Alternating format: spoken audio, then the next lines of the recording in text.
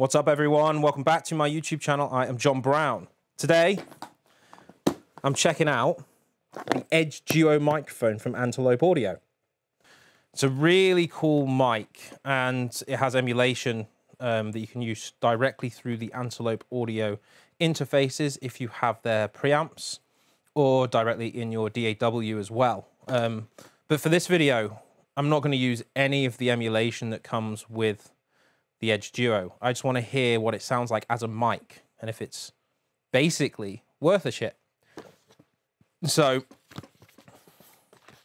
I've heard that the mic sounds really good, so we're going to try it on electric guitars. And it's one of those things where you don't really use a condenser mic very often, or not that I see on heavy distorted guitars, but I'm quite interested to see the result of this.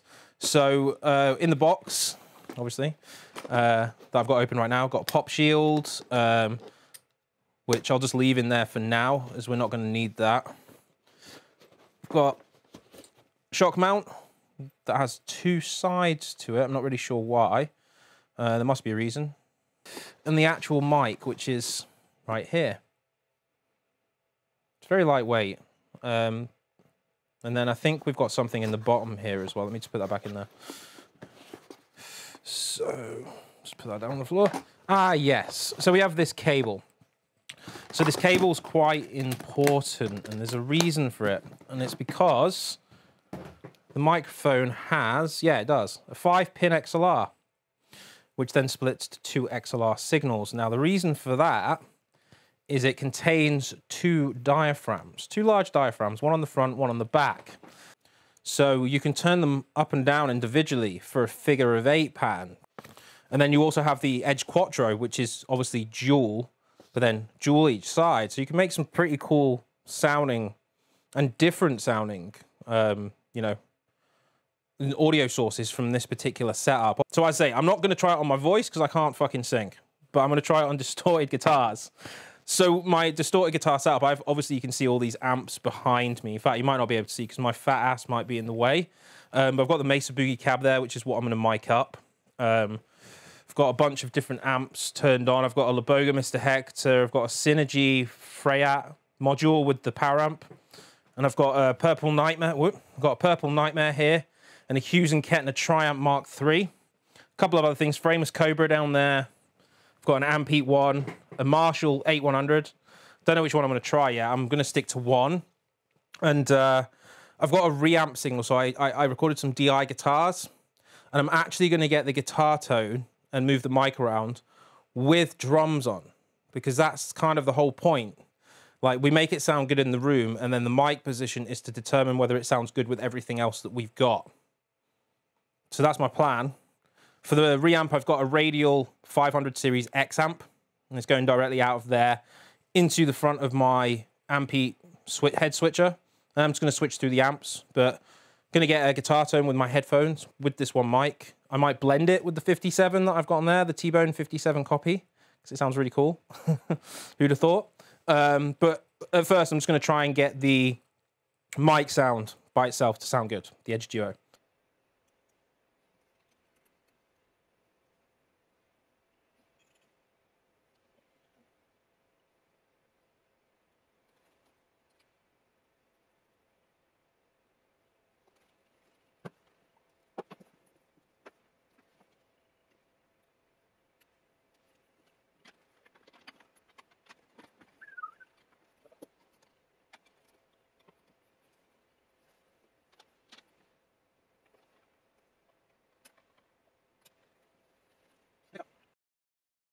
So I've just thrown it in front of the speaker. Don't know why I've got it upside down. That's just the way that it... I don't know. So yeah, what I'm going to do is I'm going to have this reamp sound. I'm just going to have a listen to it. I mean, what I'm using right now is I've got the Synergy FRYETTE Deliverance in there with no pedals. I just kind of wanted to see what it sounded like with a mic in front of it, because it sounded really good in the last video that I did. So yeah, and then I'm going to try it through a couple of the other ones and just see what it sounds like, and try and get a mic position that basically doesn't suck against the drums. So Let's get it to a volume that's good, basically.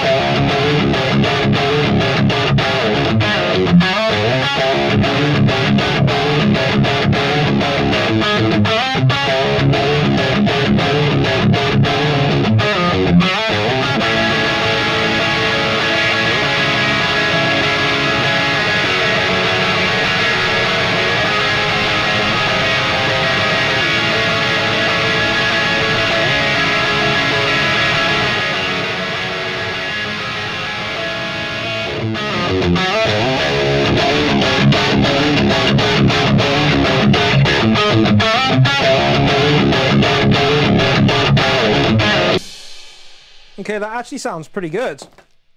In my headphones anyway. So I use the open can headphones just because like I find that I can judge it better. Obviously when I'm standing in front of the guitar amp, it's impossible to really hear it.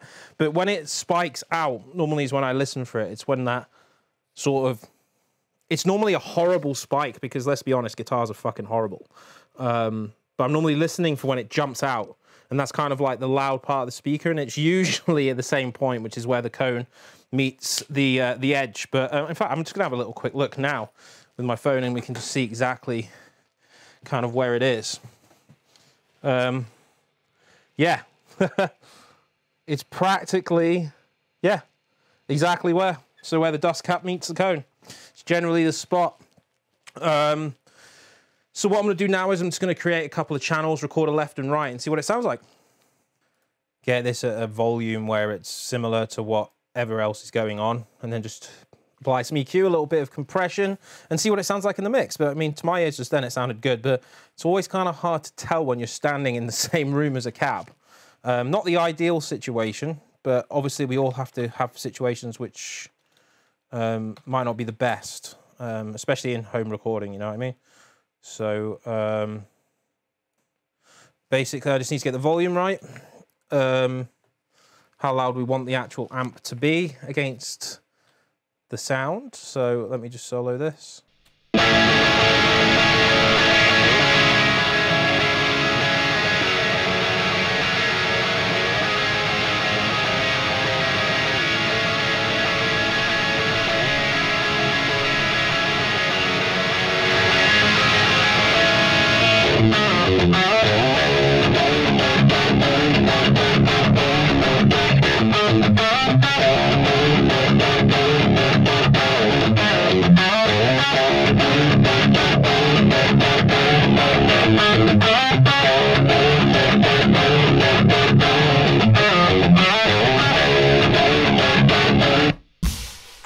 So now I'm just going to record this down. Yeah, just get it down. Both channels are down. Right. And guess have a listen to what both of them sound like in context. I'm just going to do this with headphones to begin with. You can imagine that they are quite aggressive in that top end, because it's what I was hearing before.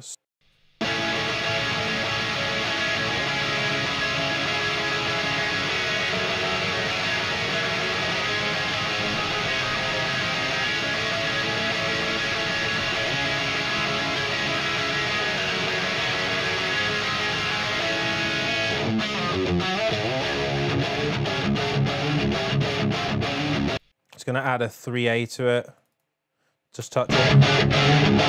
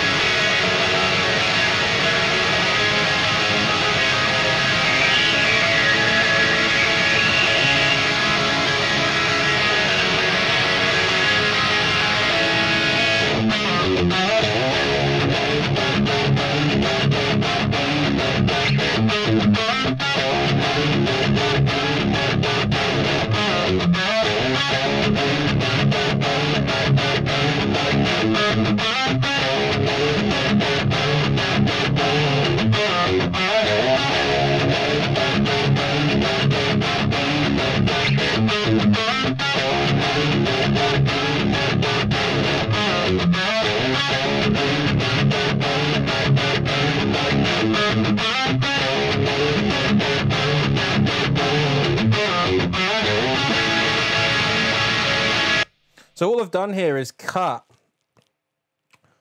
675 hertz by 4 dB and 6.7 kilohertz by 4 dB, 3.7 dB. I'm just going to get a limiter on here to get it up to the volume that I want so it registers with the drums, and let's just see how it sounds.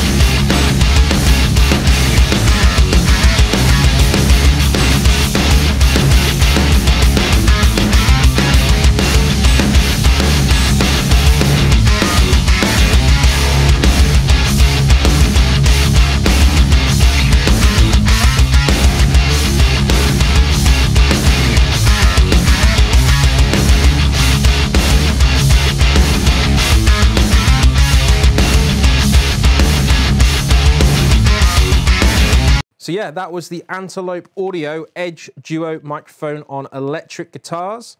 Sounded pretty good to me. Would probably mix it with another mic for guitar purposes, but even without the emulation, sounded pretty solid. And I didn't spend a lot of time moving it around. I'm sure with a little bit more, you know, experimentation, we could definitely get a better guitar sound, but it sounded pretty damn good. It was really in your face, which is exactly what you want from a heavily distorted electric guitar. Yeah, special thanks to Antelope Audio for sending that over for me to check out. If you like the tone in this video, comment below, let me know what you think. Let me know what else you want me to test out. If you've got anything else you want me to try with this mic, let me know in the comments below. It's a really good sounding mic. I have heard it on my voice and it is absolutely superb, but I'm never going to sing for you. Anyway, have a very pleasant day, and I'll see you next time. Peace.